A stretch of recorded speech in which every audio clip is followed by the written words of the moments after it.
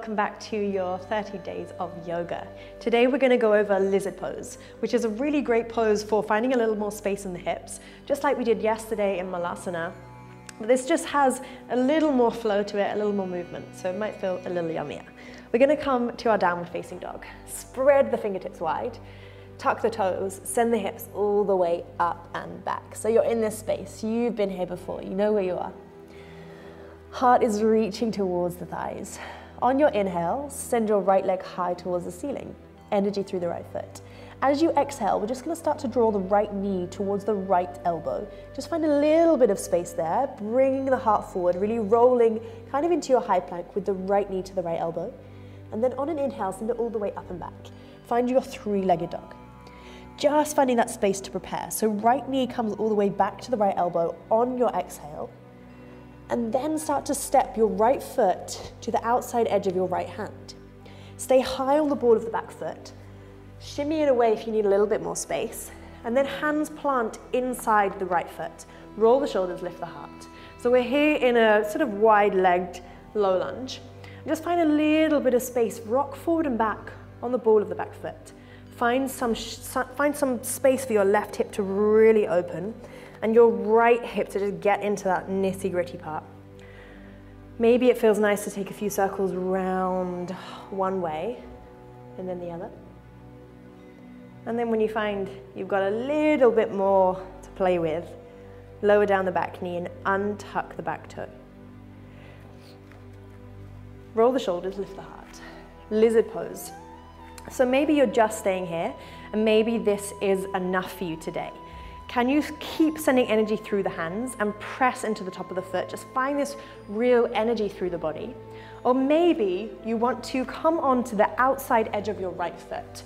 So you roll the right foot open, and your knee has a little bit more space to move away. Right hand comes to the right thigh. Now be careful not to press on the right knee, and just keep the hand on the thigh, and just encourage the hip to open a little. Roll the right shoulder. Can you lift the heart slightly here?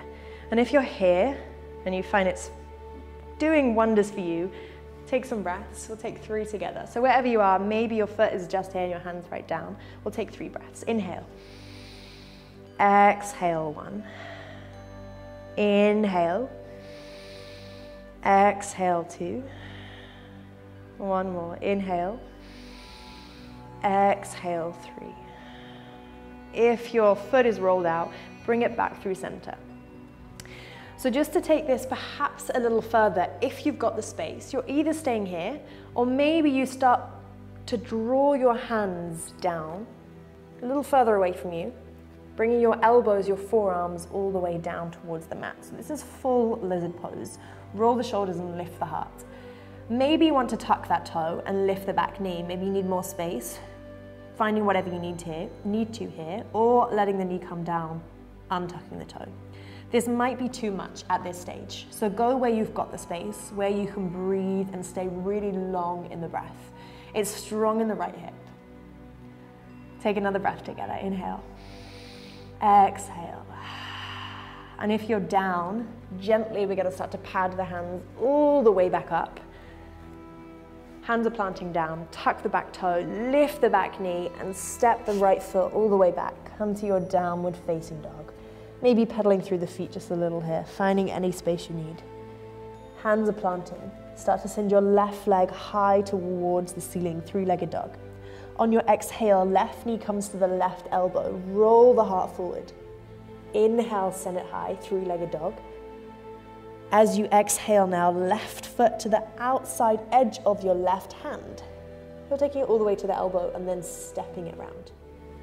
Stay high on the ball of the back foot, shimmy the leg away. Find whatever you need to here, maybe rolling forward and back, maybe taking these circles around one way and then the other, just getting into what you have. You might notice that one hip is a little tighter than the other.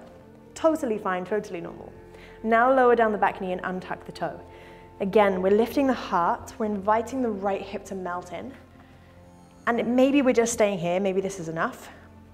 Or you come onto the outside edge of the left foot. So you roll the foot open, left hand comes to the left thigh, gently press it away, be careful not to press on the knee. Left shoulder rolls down the back. And you just lift the heart and you just stay here, soften the face, long in the breath. We'll take 3 breaths here together. Inhale. Exhale, 1. Inhale. Exhale, 2. Inhale.